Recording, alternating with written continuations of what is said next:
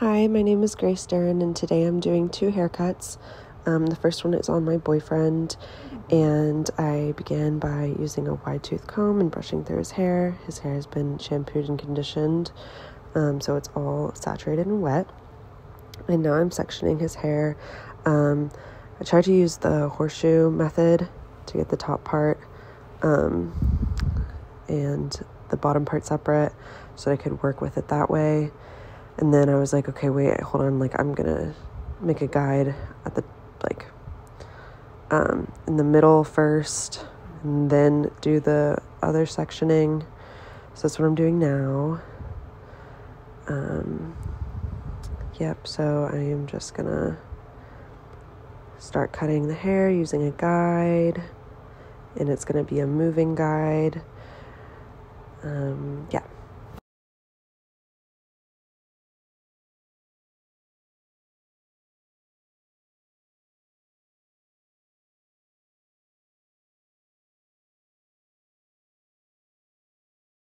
And you can tell that I am learning how to hold the scissors and comb and stuff like that. I had some trouble occasionally, also because I don't think that these shears fit my fingers correctly. I had to keep adjusting that. So then I took his hair down from the sectioning because I found it easier to work with that way. And he didn't want his hair super short, but he also didn't want it long, so I was kind of trying to do what the textbook said to do for the short layering hairstyle, but yeah.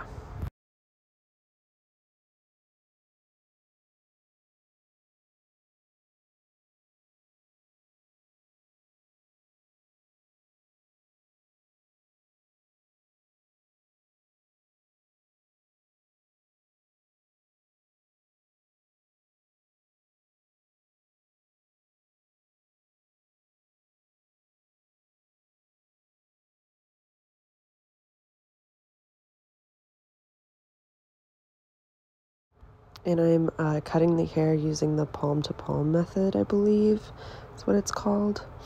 Okay, so yeah, at this point I have now sectioned the hair, done the middle of his head, and I'm doing the bottom layer of hair. I'm trying to make it all uniform and all of that, and then I move on to the top, but just doing it on both sides of the head and in the back.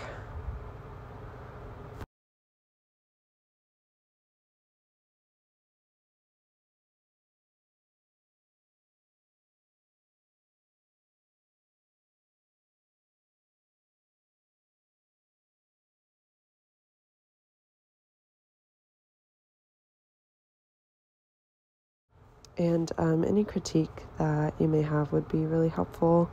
I still am this took so long because I'm very nervous about it, but I think it ended up being okay. But yeah, so I'm now doing the top layer of hair using a moving guide around the head from one side, around the back to the other side. And then I check my work in the front to make sure that it's even on both sides. And I do a cross-checking occasionally throughout to make sure that it all is even.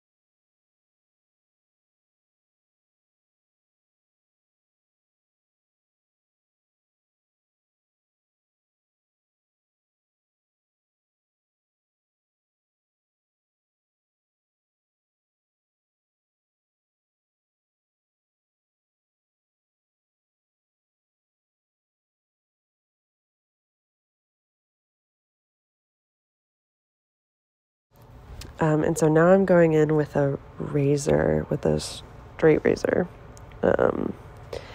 and just kind of like making it a little more messy and texturized, because he didn't want it to be super uniform and he likes to wear his hair super messy. So that's what I'm doing here. Just taking off a little bit of weight from the bulk of the hair.